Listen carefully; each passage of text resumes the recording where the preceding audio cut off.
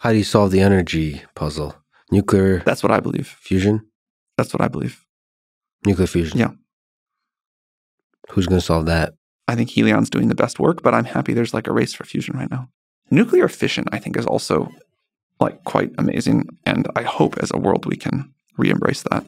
It's really sad to me how the history of that went, and hope we get back to it in a meaningful way. So to you, part of the puzzle is nuclear fission, like nuclear reactors as we currently have them. And a lot of people are terrified because of Chernobyl and so on. Well, I think we should make new reactors. I think it's just like it's a shame that industry kind of ground to a halt. And just mass hysteria is how you explain the halt. Yeah. I don't know if you know humans, but that's one of the dangers. That's one of the security threats for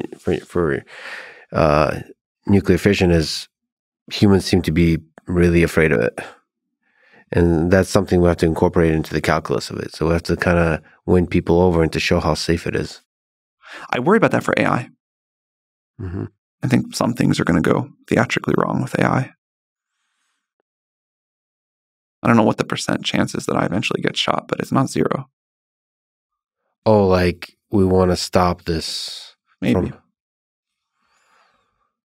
How do you decrease the theatrical nature of it? You know, I've already starting to hear rumblings, because I do talk to people on both sides of the political spectrum, hear rumblings where it's going to be politicized. AI is going to be politicized. It really worries me, because then it's like maybe the right is against AI and the left is for AI because it's going to help the people, or whatever the narrative and the formulation is. That really worries me.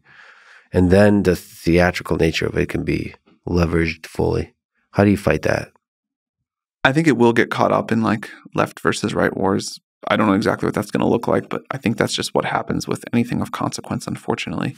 What I meant more about theatrical risks is like AI is going to have, I believe, tremendously more good consequences than bad ones, but it is going to have bad ones. And there will be some bad ones that are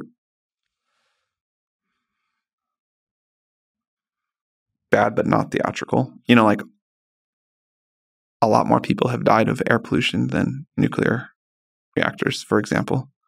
But most people worry more about living next to a nuclear reactor than a coal plant. But something about the way we're wired is that although there's many different kinds of risks we have to confront, the ones that make a good climax scene of a movie carry much more weight with us than the ones that are very bad over a long period of time, but on a slow burn. Well, that's why truth matters, and hopefully AI can help us see the truth of things, to have balance, to understand what are the actual risks, what are the actual dangers of things in the world.